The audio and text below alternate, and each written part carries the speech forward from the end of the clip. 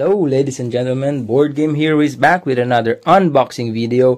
This time we have Tapestry, a civilization game by Jamie Stegmaier, published by Stonemaier Games. Art by Andrew Bosley and sculpts by Ron Brown.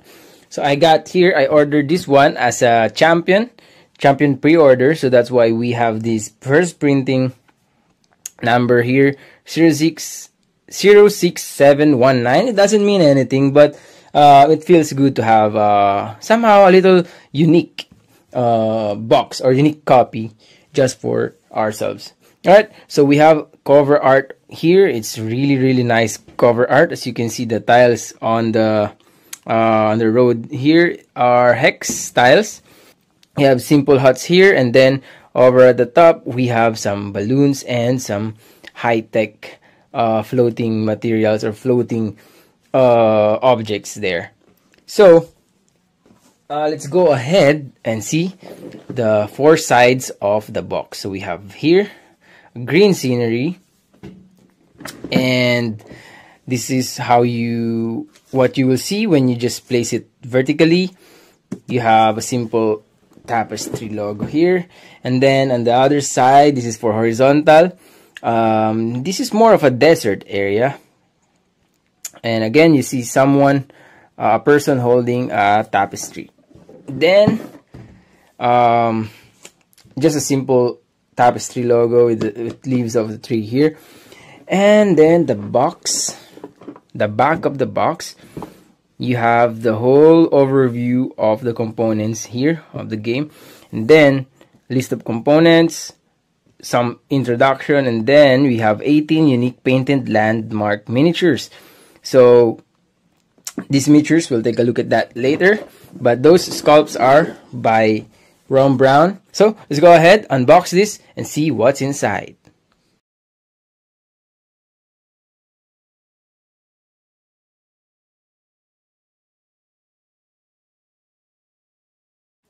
Alright, first we have our 4-page rulebook made with the same material as the one in Wingspan. So it's, I don't know how to describe it, but it's not normal paper. It's some high quality poster paper. So it's just really simple. 4 pages. And I think Jamie is really proud of this achievement.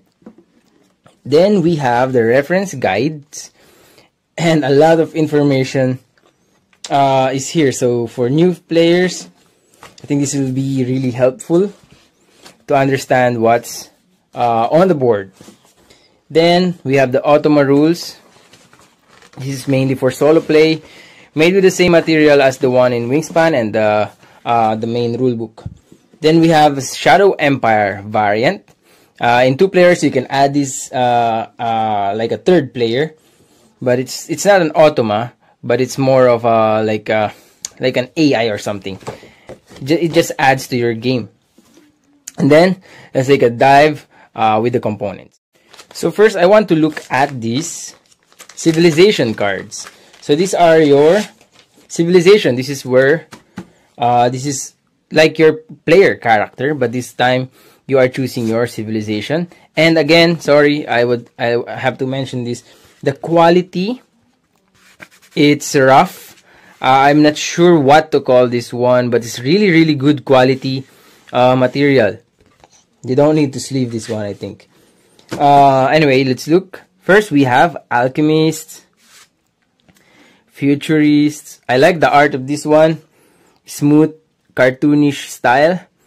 We have Isolationists, Mystics, Architects, Heralds, Leaders, Nomads, Craftsmen, Historians, Merrymakers, everyone's favorite, The Chosen, Entertainers, Inventors, Militants, and Traders. Alright, so those are all our 16 civilization.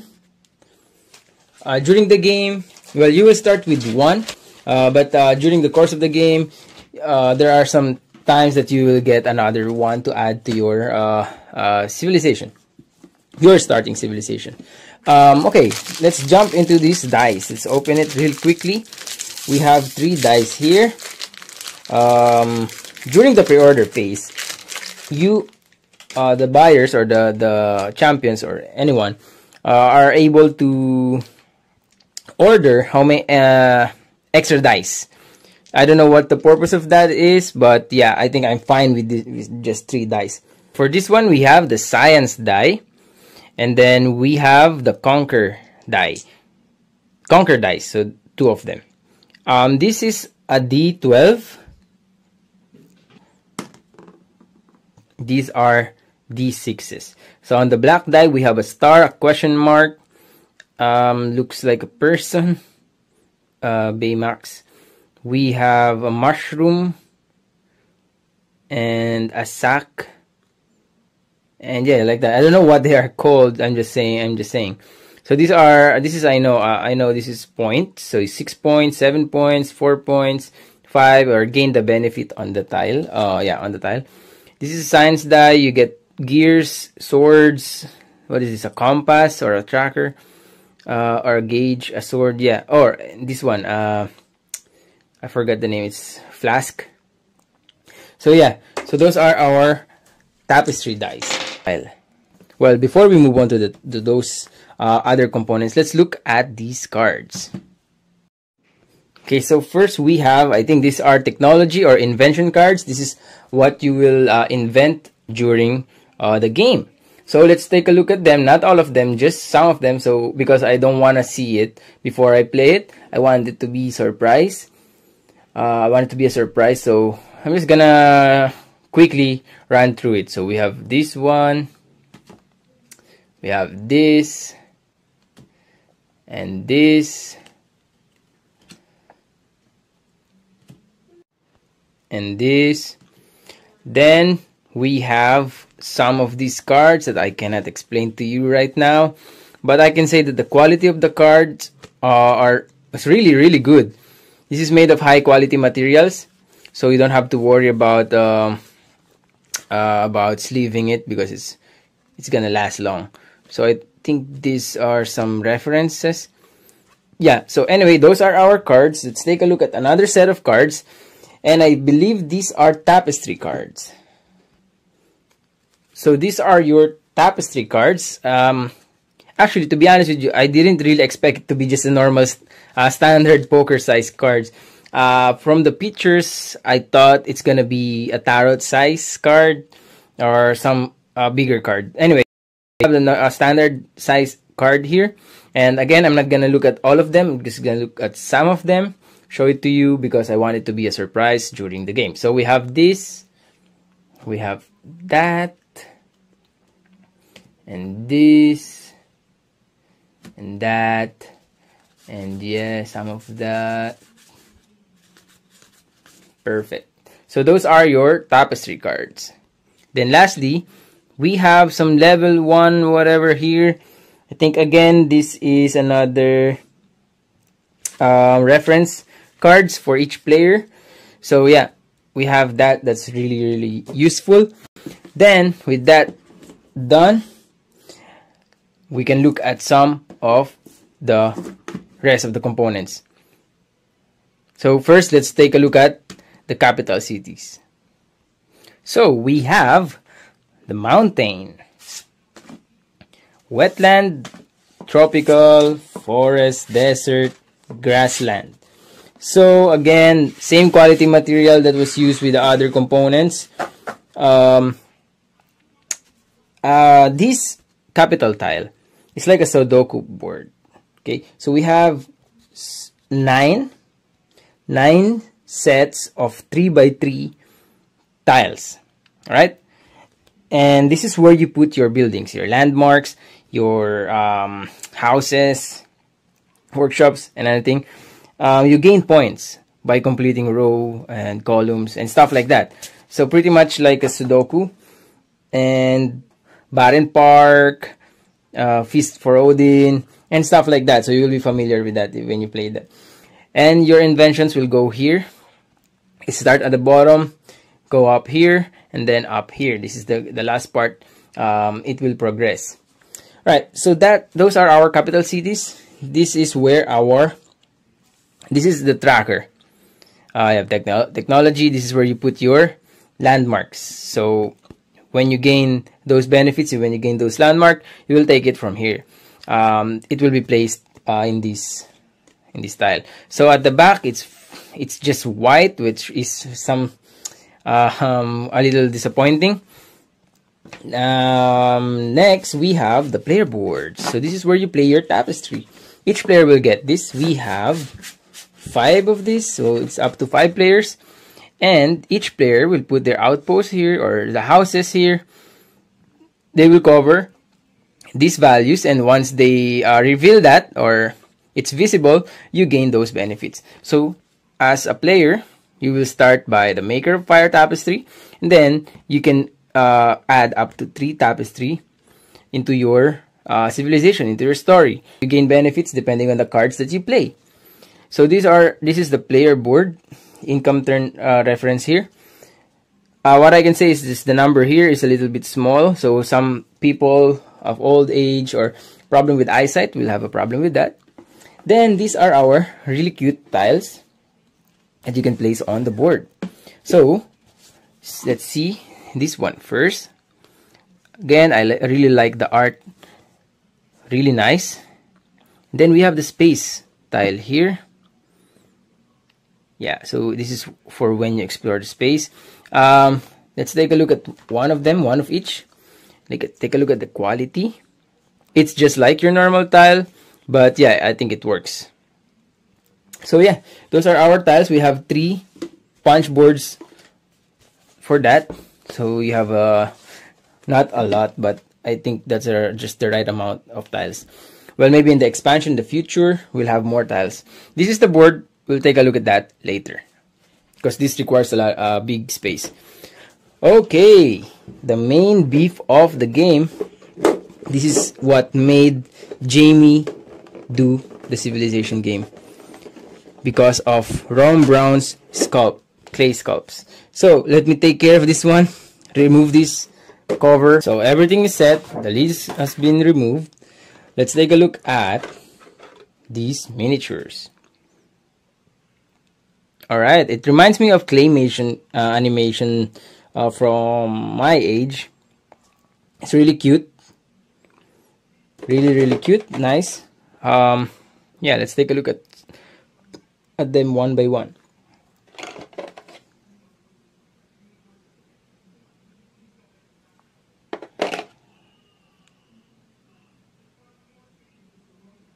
I really like the direction Jamie took for these miniatures. You know, as you can argue that Jamie could have just used just tokens for these buildings, but no. According to Jamie, he couldn't do that because this is the main reason why he pushed through with the idea of making a civilization game. Upon seeing Ron Brown's sculpts, this is a lighthouse. So yeah, you cannot. I mean, if he did that, he will just one step away from his vision of Tapestry.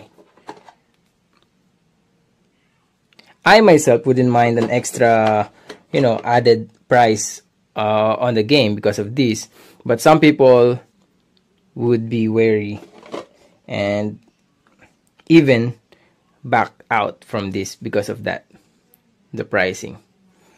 So yeah, so as you advance through the ages, you'll gain more advanced buildings like this one. I don't even know what this is, but it looks like an energy building. This is like a radio tower. This is a silo spaceship. Yeah, we have some modern buildings here.